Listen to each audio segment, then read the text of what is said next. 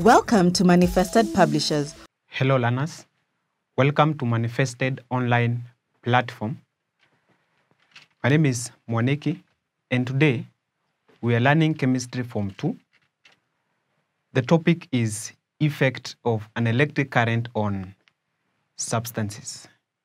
Effect of an electric current on substances.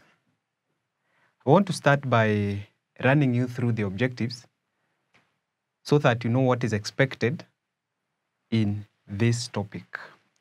Therefore, we start with the objectives.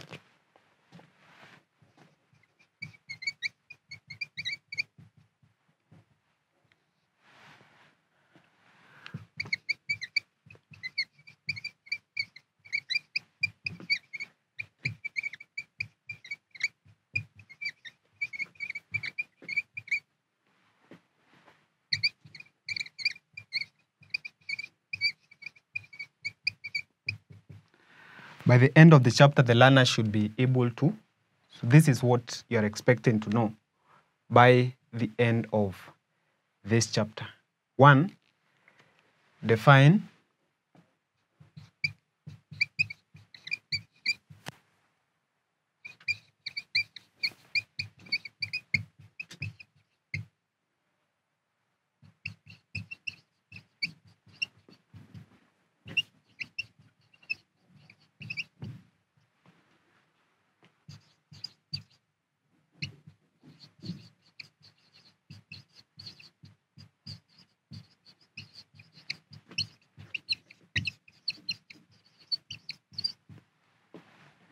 define conductor, non-conductor, electrolyte, non-electrolyte, current, and electrode.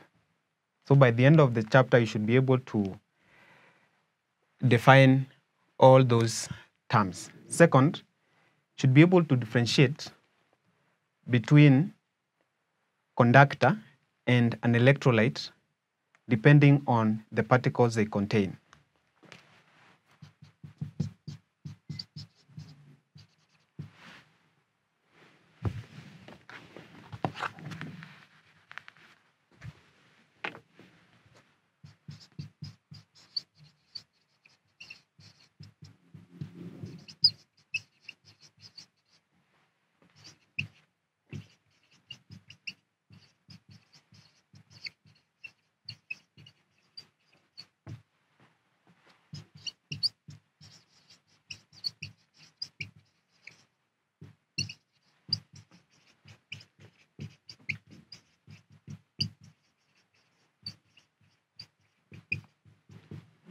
Differentiate between an electrolyte and conductor depending on the particles they contain.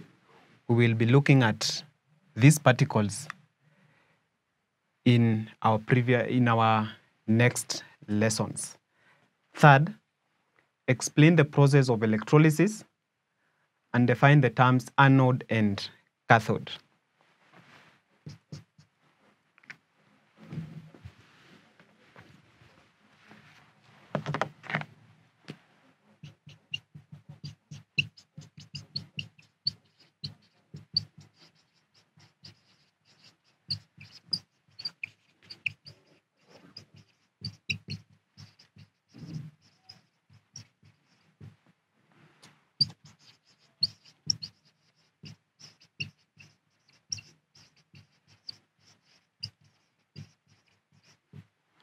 Explain the process of electrolysis and define the terms anode and cathode. Again, we will be defining these two important terms and explaining what happens in electrolysis. Then fourth, should be able to state the products of electrolysis of binary compounds. State the products of electrolysis of binary compounds.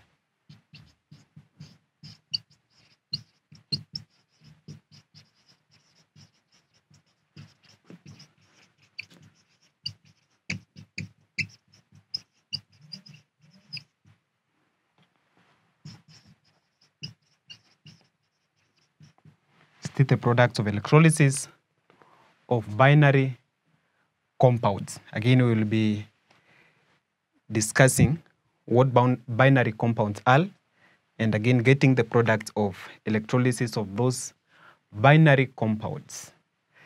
Lastly, should be able to state some applications of electrolysis.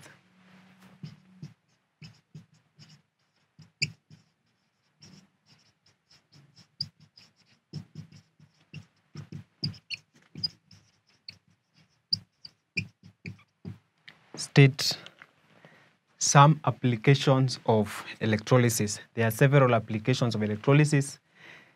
Therefore, by the end of this chapter, again, you should be able to mention or state some of the applications of electrolysis. Therefore, that is what you need to know in this topic, or by the end of this chapter, then you're supposed to understand all that.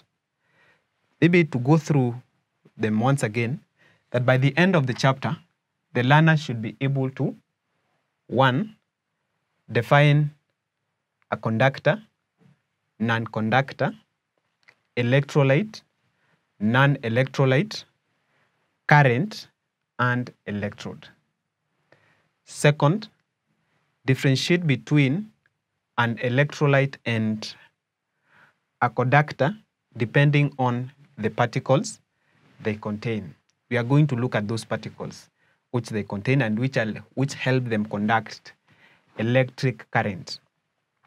Third, should be able to explain the process of electrolysis and define the terms anode and cathode. Explain the process of electrolysis and define the terms anode and cathode. And fourth, should be able to state the products of electrolysis of binary compounds. And lastly, should be able to state applications or some applications of electrolysis. Be able to state some applications of electrolysis. That is what you need to understand by the end of this chapter. Having said that, I want us now to get into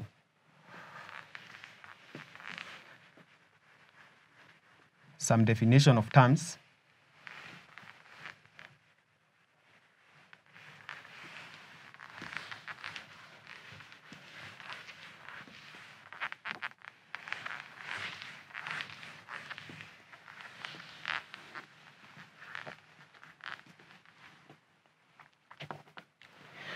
Our topic is effect of an electric current on substances. Therefore, I want us to now define what electric current is.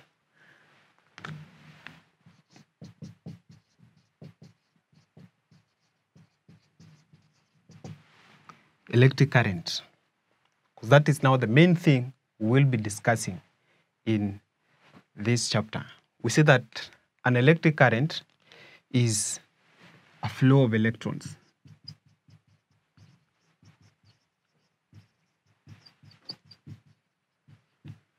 It is a flow of electrons. That is what you call electric current. And as we will be discussing later in this chapter, we see that electrons flow from the negative terminal to the positive terminal through the circuit. So that is now the direction of flow of electrons. So when you talk about electric current, we are talking about flow of electrons. Therefore, I now want us to discuss conduction of electricity.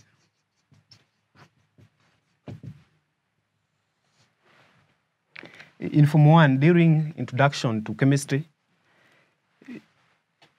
we learned that not all substances conduct electricity. Some substances conduct electricity, while others do not. Those that conduct electricity, we call them conductors. Therefore, conductors are those substances which allow electric current to pass through them. So we define the first term, which is conductor. And a conductor, we've said that it is a substance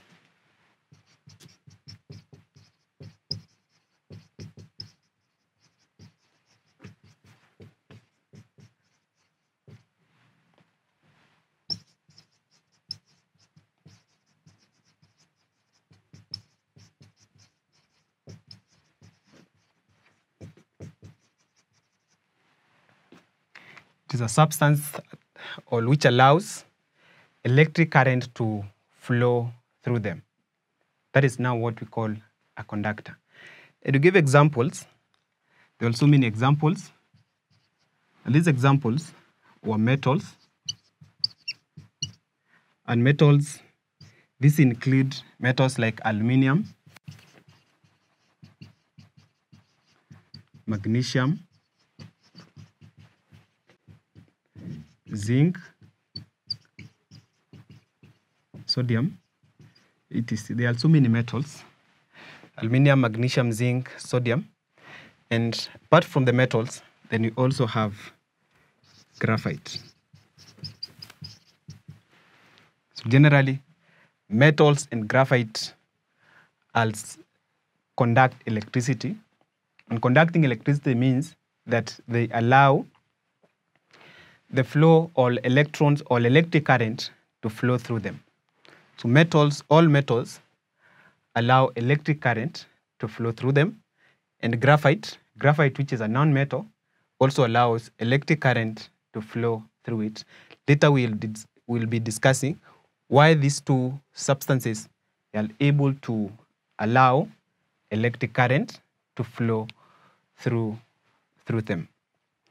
The second term is non-conductor.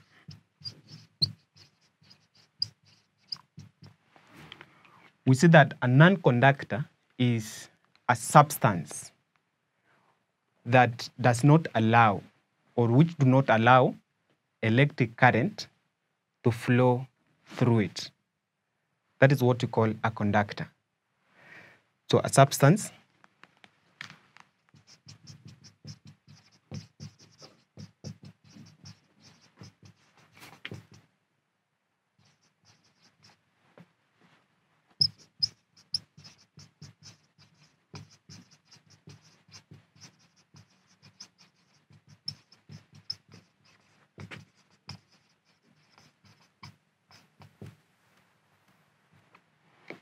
that does not allow electric current to flow through it, that is what we call a conductor. And there are so many examples. Examples of non-conductors include plastics, rubber, wood. All those are non-conductors because they do not allow electric current to flow through them. So examples include plastic, rubber, wood. Those are just examples of non-conductors. They do not allow electric current to flow through them. And therefore, I hope you get now the difference between a conductor and a non-conductor. A conductor is that substance that allows electric current to flow through it, while a non-conductor is that substance that does not allow electric current to flow through it. And we have given examples of conductors. You have seen that these are metals. And metals, there are so many metals. It includes magnesium, aluminium, sodium, copper, zinc. All those are metals. They are good conductors, or they are conductors of electricity. Second, we have given the examples of non-conductors, and you have seen that non-conductors are those substances which do not allow electric current to flow through them, and they include substances like plastic, wood, rubber. Those are just a few examples of non-conductors. In our next lesson, we are going to discuss the electrical conductivity in solids. Electrical conductivity in solids. But before that, I will leave you with this assignment.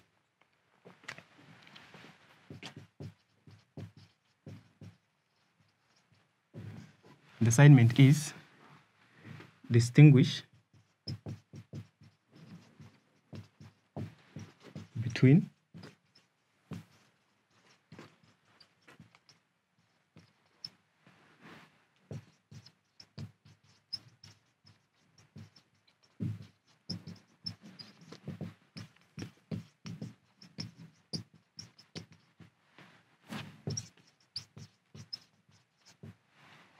between conductors and non-conductors, giving an example in each case.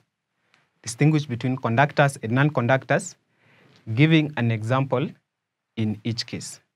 Ensure that you've done that before we meet in the next lesson, which we are going to discuss electrical conductivity in solids. See you in the next lesson.